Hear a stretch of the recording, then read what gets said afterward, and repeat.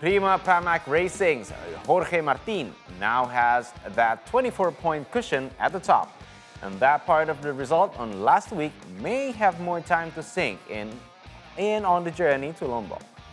He may have lost the race, but his blunder in the flag-to-flag in the previous event has been nearly erased in the standings as reigning champion Francesco Bagnaia from Ducati Lenovo team made his own error at Misano last week. It could be a fascinating one at Mandalika, which already has some pivotal history for both etched into its memory. Last year, Martin took the points lead on Saturday and then crashed out on Sunday, just as a Bagnaia under pressure made a historic charge to the win from P13 on the grid.